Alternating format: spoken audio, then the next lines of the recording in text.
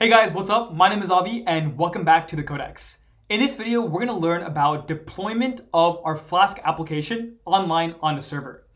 Right now, a lot of the projects that we've built on TheCodex that you might have seen are all local projects on our platform. So the projects that we have on the platform, for example, things like the machine learning model or speech recognition with Python and Flask, these Flask applications are all running on your local host on a specific port.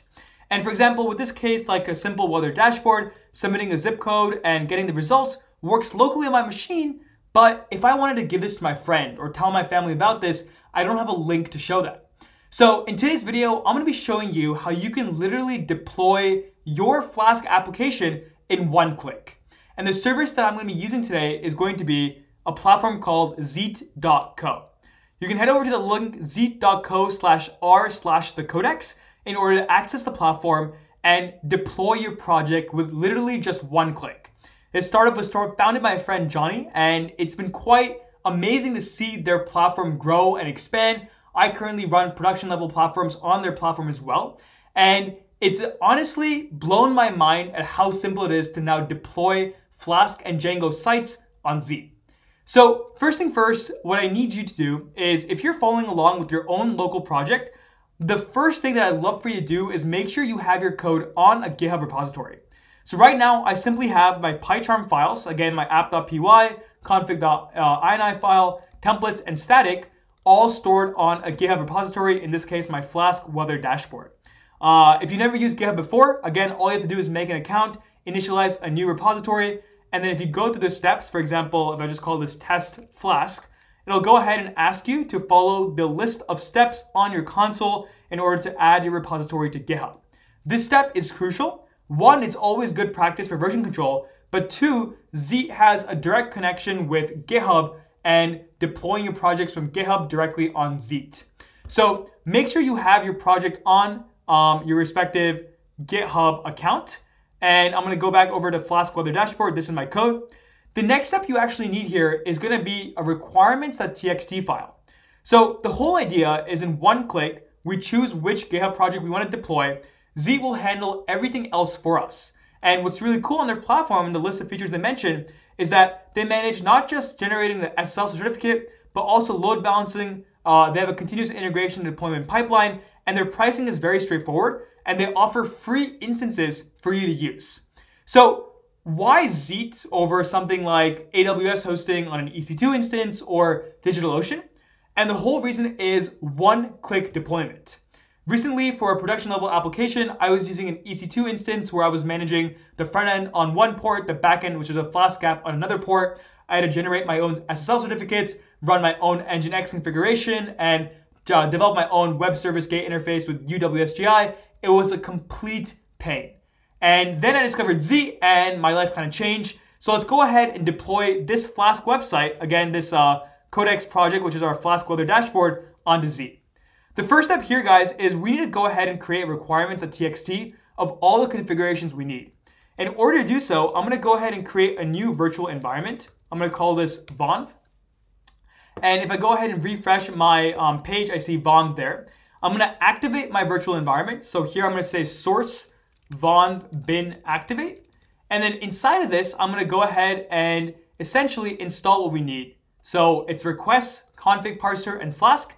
Whatever Flask app you're trying to deploy, make sure you have a requirements.txt file with those specific requirements. So in this case, I'm going to go ahead and say pip3 install requests, pip3 install config parser, config parser, and then pip3 install Flask. And once I have my three requirements, I'm gonna go ahead and save all of my requirements into a requirements.txt file. I can do that by saying pip3 freeze, and then this double alligator sign, requirements.txt. So super straightforward. And now if I refresh this folder, I'm gonna go ahead and see requirements.txt. I can open it, and there we go. The last thing I need is actually gonna be, I forgot this last package, it's gonna be called Gunicorn. And Gunicorn is essentially a web server gateway interface that allows us to essentially put a layer above Flask.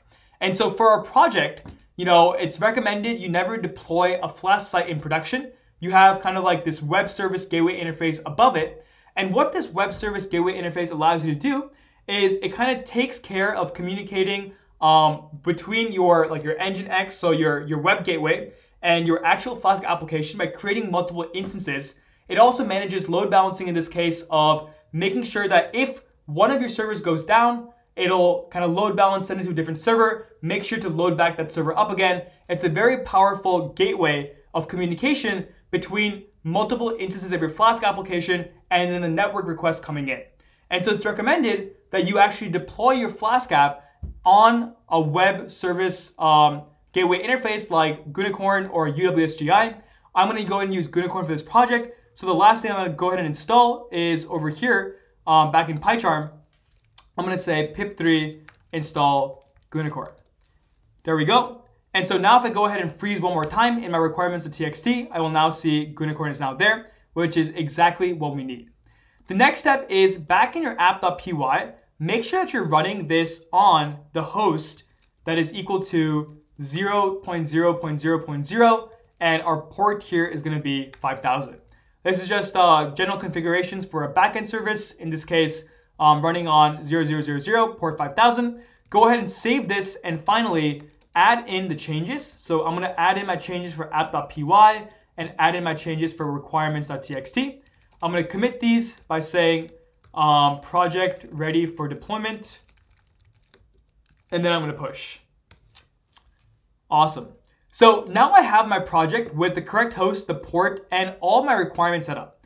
And now if I go back over to Zeet, I can deploy this Flask project in one click. So I head over to zeet.co/r/TheCodex, and then go ahead and sign up for an account. And once you've done that, go ahead and click on this button, New Project. So it's going to ask you, okay, you have one free basic project available, which is exactly what we need. And we're going to go ahead and say GitHub. So we want to connect to our GitHub and get the repository that we just made.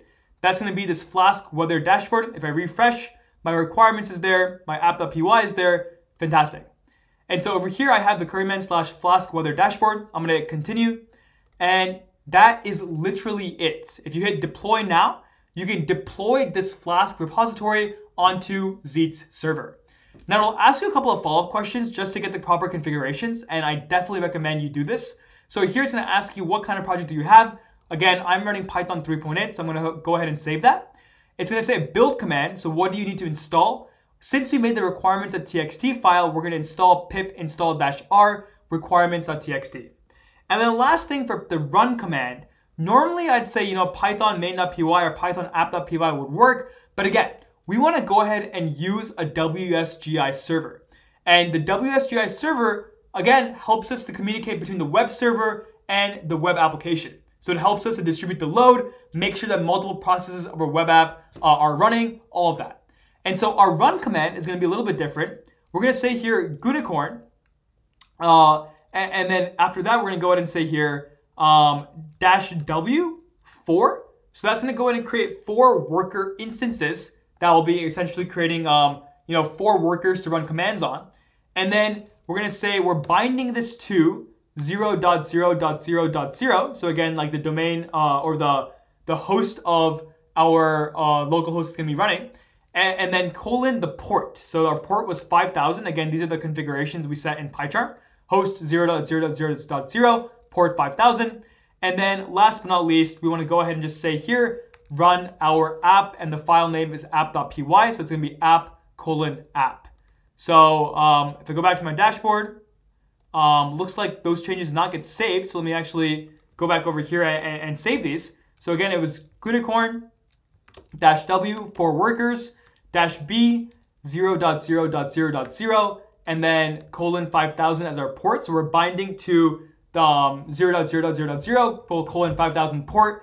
And then we're saying that deploy on the app file. So run app.py.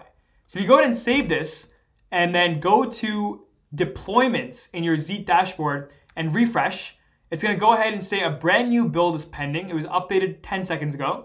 And as soon as this is finished running, it'll be available at this domain, curryman/flask-weather-dashboard.zeet.app. So again, this website is loading right now. But just to give you a quick overview of how simple Zeet is, as you saw in one click, you can take the Flask project and literally deploy it for the world to see. So imagine, you're creating a personal project, whether it's your own website, your own backend service or API, you can deploy this with Zeet in just a matter of seconds.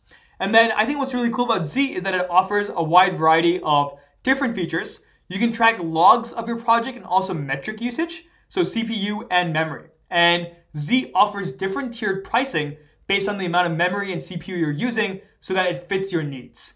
I have been through the stress and hassle of deploying an AWS EC2 instance, and trust me when I say Zeet is a game changer when it comes to deploying any one of these Python web applications, or honestly, any form of web application online on a server.